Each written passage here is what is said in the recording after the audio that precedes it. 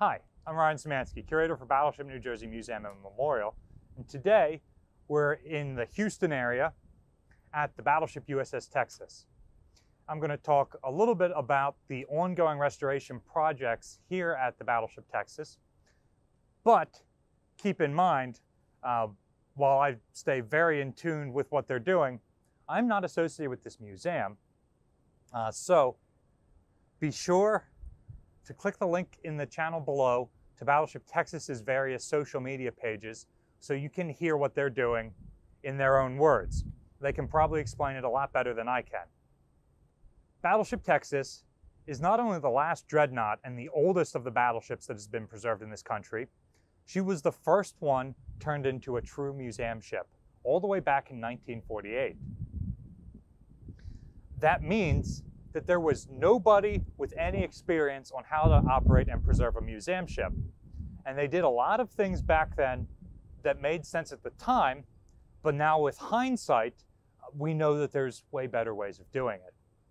So they have a number of difficulties that are the result of unforeseen consequences of things that they did decades and decades ago because there was nobody else to tell them how to do it.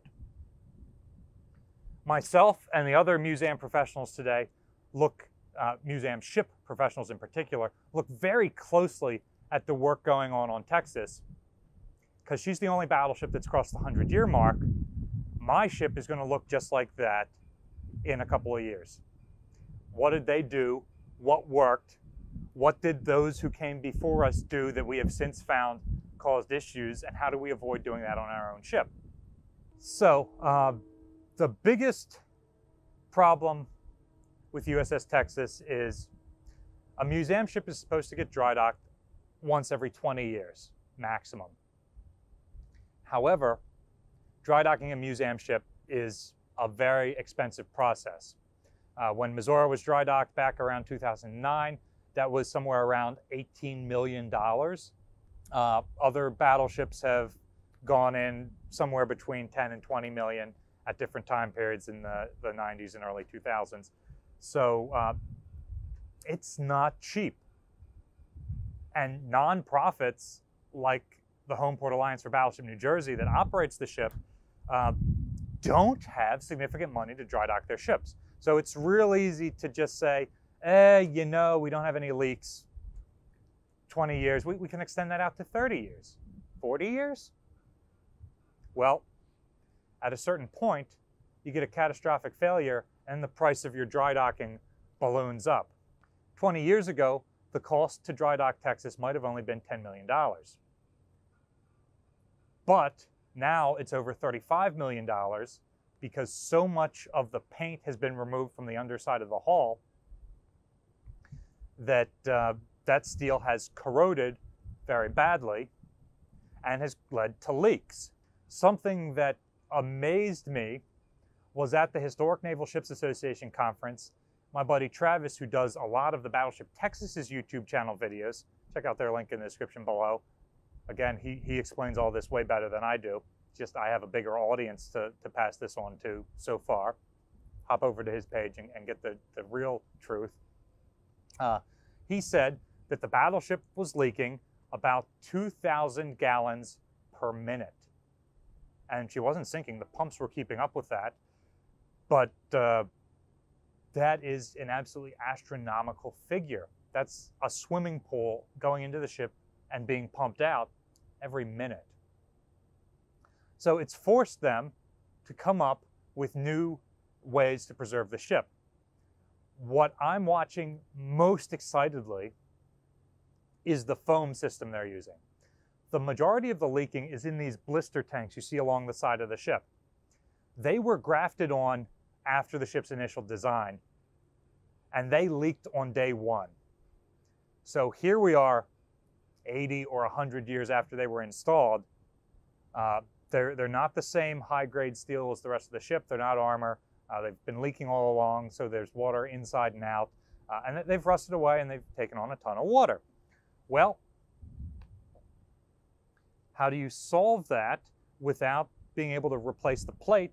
Because you've got to fix this problem before you can tow the ship into the Gulf to take her to a dry dock.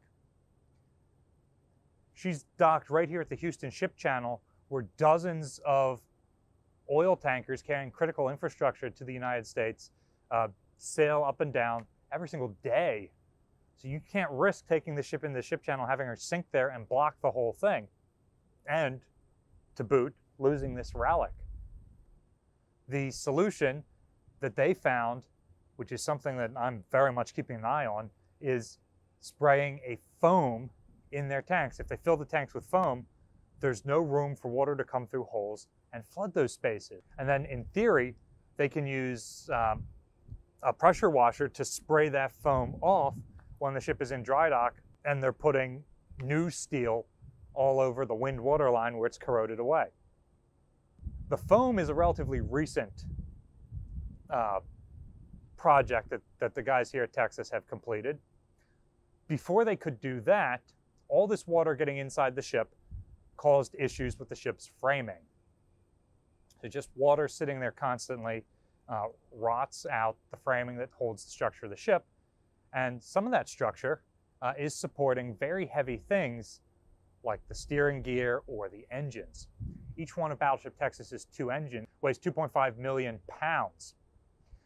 And so if the framing under them deteriorates badly enough, Marine surveyors foresaw a time when those critical parts just break out in the bottom of the ship, and then she Titanics in half and goes down.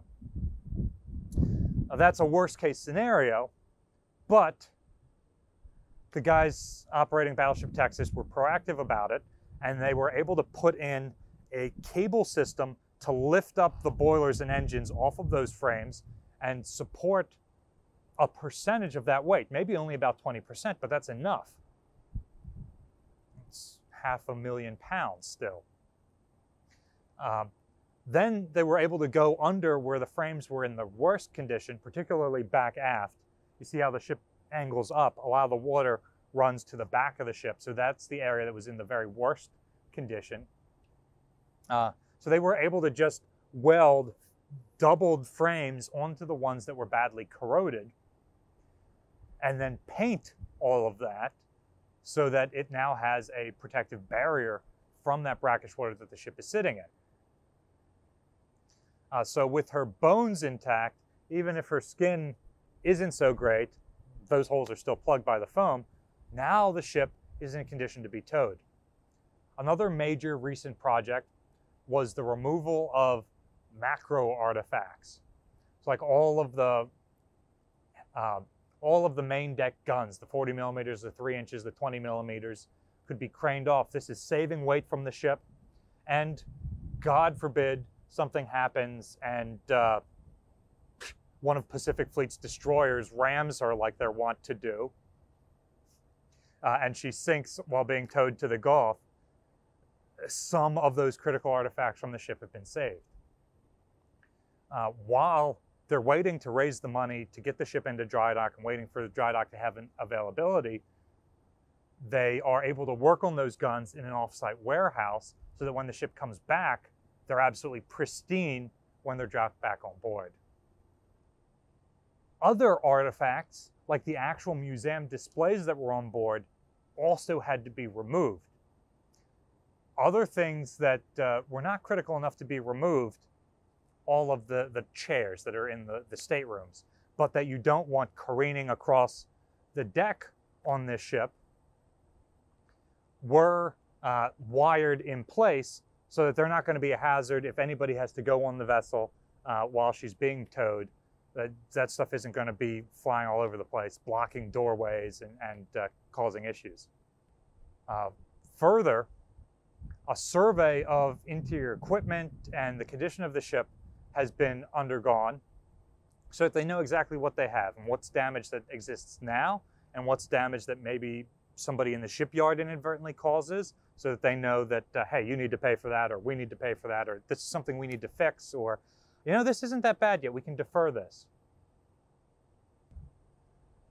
So if you'd like to know more about their dry docking and where they're going, there's a link in the description below to another video we made on that. And again, Check out the link in the description to Battleship Texas's social media. You guys ask me all the time, what's going on with Texas? What's going on with Texas? What's going on with Texas? Texas has her own staff of people who know even more about this ship than I pretend to. So go and hear it from the horse's mouth, what they're doing, what needs to be done, what they need, and be sure to support them in that too. There's also a link below to their donate page. Texas is probably in the greatest danger of any of the museum battleships. She is unique and she needs to be saved.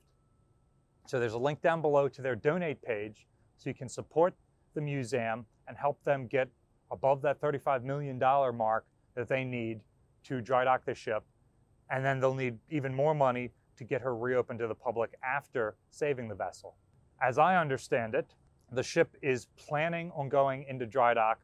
The dry dock that she's going into hasn't even been delivered to the shipyard yet, so that's what's holding us up at this point. They're planning on going into that dry dock around summer 2022. They're just about ready to go, but the shipyard has to be ready for them. So assuming everything lines up according to the current plan, summer 2022 they go into dry dock. They are planning to be there for up to a year to do all this work. At that point, they go to their new home location, which has not been decided yet. They're still working on that. A number of cities in the greater Houston area, mostly within an hour of where the ship is right now, have put in applications, bids, so to speak, packages, saying, hey, if you bring the ship here, we'll give you this much money. We've got this berth for you. We've got room for you to build a landside museum. And then after setting up that infrastructure, which will take probably no more than 6 months, the ship will reopen to the public. I would not be surprised if when she reopens, you don't have the full tour route that you had in the ship's heyday. They will probably start by restoring the main deck and superstructure areas, and then maybe down to second deck. And then over time, as you guys donate money to support them, and they're able to generate revenue again. Remember, they're completely closed for like the last 2 years and will be for at least another year, so they're not getting money in. As they get this money in, then they're able to go deeper into the ship and open engine rooms and gun turrets and these other cool features and add new tours and experiences. So it will be almost like a brand new museum ship starting from day one. And I'm so excited to come back in 2 years and see that. I'm even more excited to bring my kids to see this ship in 20 years when I get married and have kids, and they grow up and can appreciate this fine vessel. So be sure to donate to support this effort so this ship is here if and when I have kids. There's a link in the description below. You can support Battleship New Jersey by liking, sharing, and subscribing so that more people find out about our museum and our channel. Battleship New Jersey receives operating support from the New Jersey Department of State and also from a number of businesses and individuals like yourselves. Thanks for watching.